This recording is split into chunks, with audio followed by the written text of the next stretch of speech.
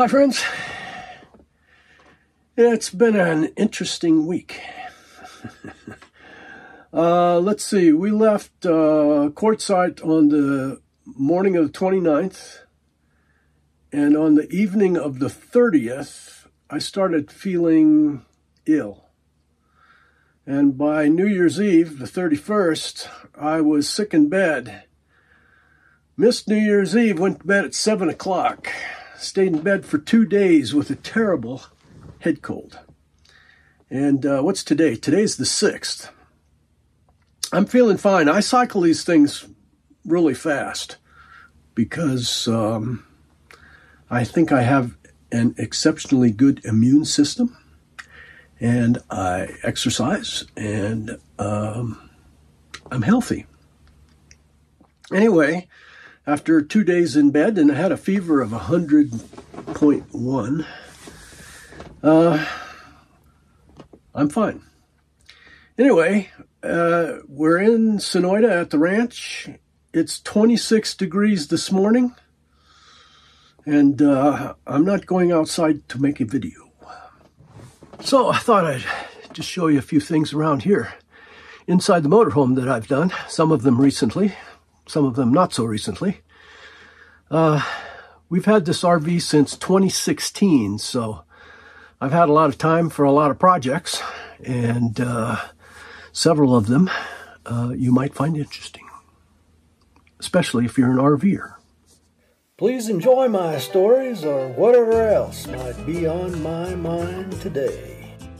I was going to do a video about the diesel heater that I've installed. If you watch my videos in the recent past, you saw that I had a H-Calorie diesel heater that they sent me to review, and I liked it, so I was going to put it in the back by the engine, but I decided that the case and everything, its advantage being that it makes it portable, wasn't what I needed, so I ordered a different one that I paid for, and I have installed it. I'll show you in a minute what happens here on the inside of the RV, and then if it warms up, like I said, it's 26 degrees out there this morning. I'll show you what I've done on the outside a little bit. Not going to make a full video of it. Speaking of 26 degrees, this is a 2001 Monaco Windsor. It's a fully four-season coach. We're very nice and warm inside.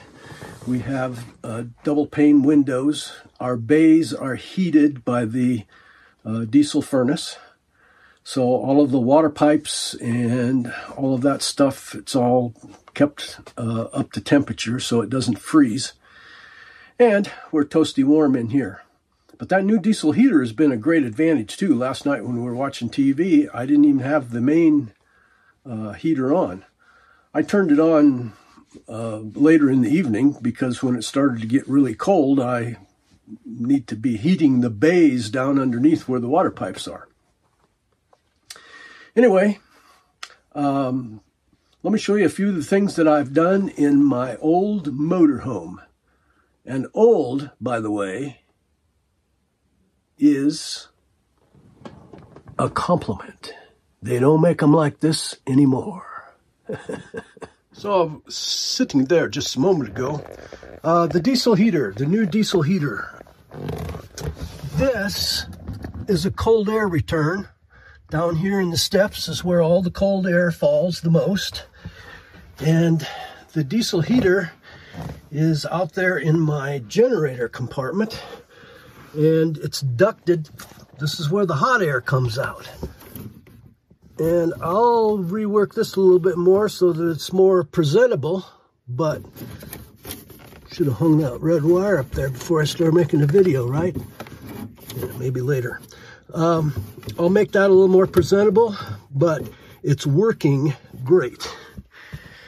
And we'll go outside and see how it works out there, but we'll do that in a while when it warms up.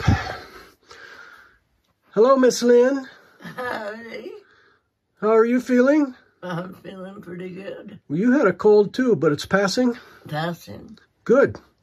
Yeah. What are you reading? No, I don't know. Well, let me show you some stuff back here. Yesterday I was working on lights. Let me show you this. I have converted these to LEDs. It requires rewiring them, but I'm real happy with the result. I got a wiring kit and 10 bulbs for $99. Let me show you some of the differences. This is a fluorescent, warm white. This is a fluorescent, warm white. And those things take 15 watts per bulb, so 30 watts per fixture. This one, I converted to LEDs myself years ago. Let me turn it off so you can see what I did. You can see I put LED strips up there and wired it. And several years ago, before bulbs were available, that's what I did. And I did the same thing to the one that's under here. And I have an LED strip over here. And this one is still warm white, but let me show you these. It's so bright.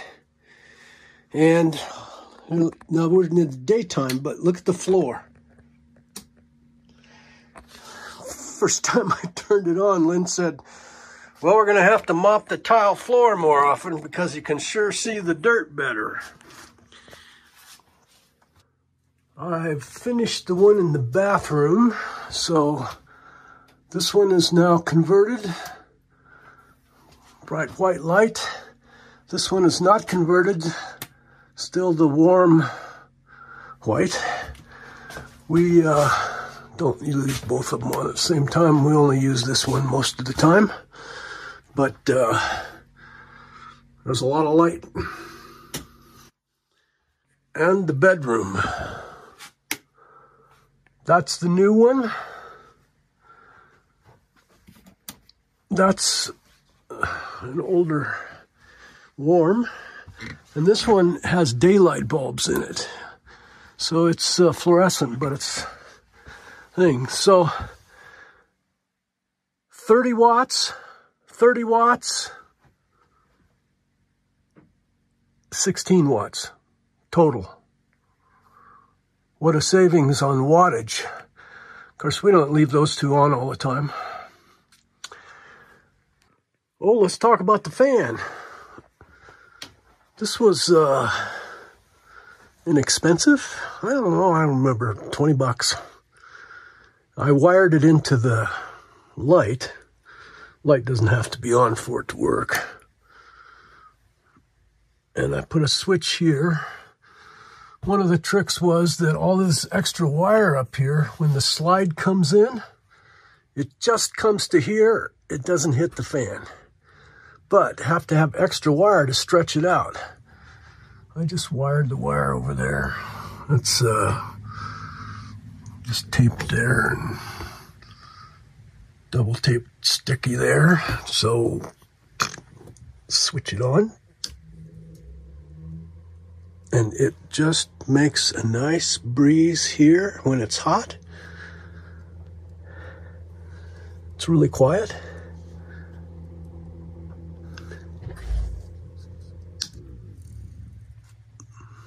Real happy with that addition. I just noticed these are open. These doors are open. There where that little vacuum cleaner is. My 600 watts of lithium batteries are back in that compartment. So when it's cold, I'm leaving that open. I didn't spend the extra money to get the batteries you can charge when they're cold, or that would shut themselves down when they're cold. So The battery management system with regard to cold weather is me. And I leave that open so that it stays a little warmer in there. Oh, I left that drawer open. All my old bulbs, so I now have a supply for the ones that aren't converted. What motivated me to do this was that I started burning out bulbs, and then I spent a whole bunch of time trying to fix this with new bulbs, and I found out that the ballast in the middle was no good, so it made sense to just convert them, and I'm real happy with that. Let me show you another thing while I'm talking about lights. Oh, diesel furnace just came on, if you're hearing that whine. For several years, I've had an automatic battery-operated light in the bathroom. So when I open the door, the light comes on. Hey, light, we're making a video. It doesn't work in the daytime when there's ambient light. So if I put my hand up here, I held my hand over the sensor, it turns on. Turns on and off. And when you close the doors, it'll be about 15 seconds and it'll go off. Not yet. That's been a real blessing in the middle of the night to just be able to open the door and the light's on. I have a couple more of those, and I used to have one underneath the cupboard here, but I never replaced the batteries because it really wasn't necessary. This is the light. I bought them as a set of 3, and this one I've never used. It comes with this 3M magnet that you just stick wherever you need it to stick it, and then the light goes onto the magnet wherever you put it. It takes 4 AAA batteries, and I replace the batteries about every couple of months. But every time we open the bathroom door in the night, the light's on. Now, as you're sitting there, which I'm not going to demonstrate, the light will go off. So you have to like fidget a little bit in order to get the light to come back on for a few more seconds. Oh, I've made a video about this before, but let me show you my pantry.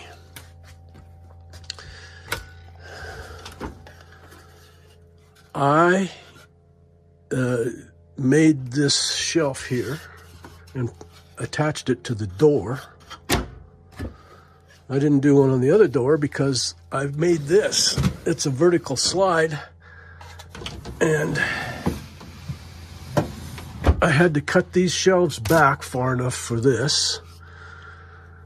And of course, they used to go all the way over here. This is the area where a washer dryer would be in our RV.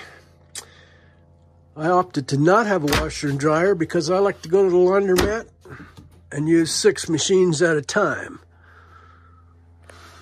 And if that ain't working for you, like I told Lynn years ago, she said, it's time to do laundry. I said, no, it's time to go to Walmart and get more underwear. Sun's come out, it's not too bad. I think it's about 40 degrees now. Extra stepping stones out here so that if it rains, it gets muddy.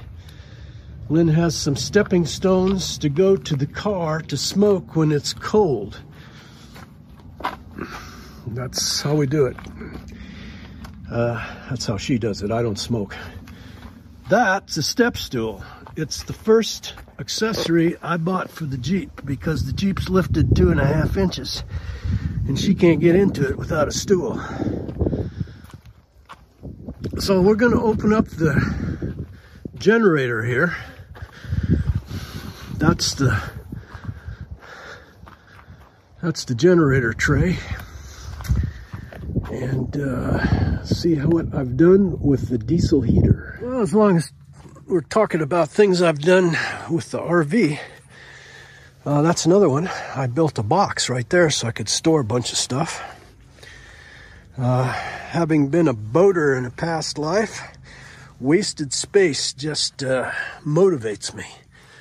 So right there was enough space to put that diesel heater. And this is the hot air out tube. And it goes up there, and it goes across here underneath there.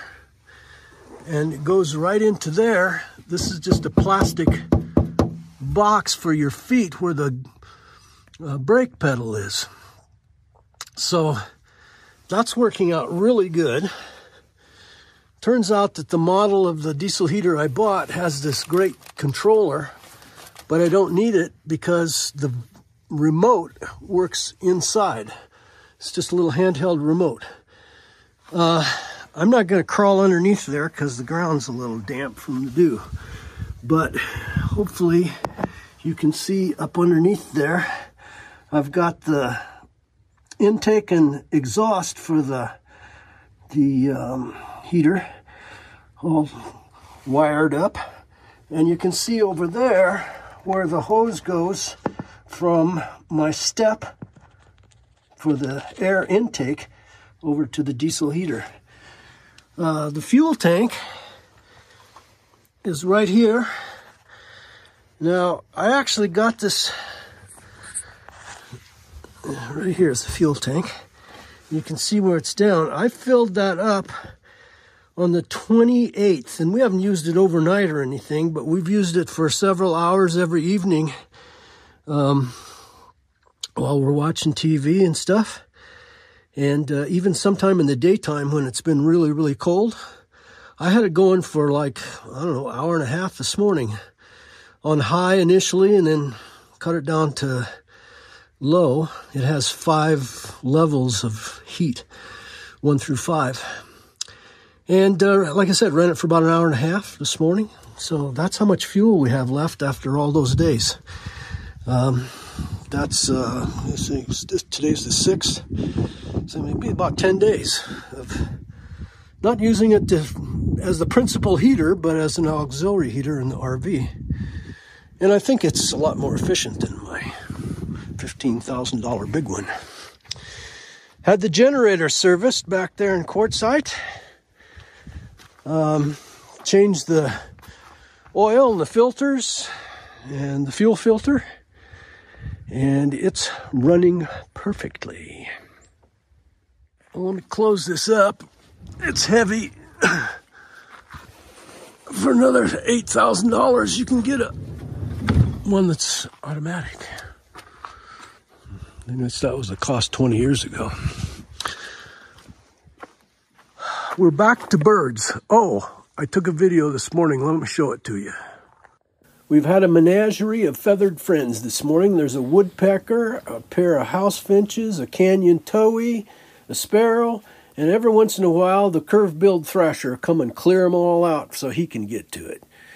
Oh, by the way, Luminary is sending me another bird feeder. This one has hummingbirds and regular bird feeders both. I'll be doing a review of that soon. They keep sending me these things, I'll keep taking them. Well, I think that'll make today's video. Thanks for indulging me today. We'll probably be heading back towards Yuma or Quartzsite in a couple of weeks. In the meantime, just going to try to stay warm up here at 5,000 feet in Sonoyta, Arizona. Hey, if you like me, give me one of those thumbs up. Please subscribe and hit that little bell so you know when I post next. Please share me with your friends on social media. Thank you for watching. I hope you enjoyed what was on my mind today.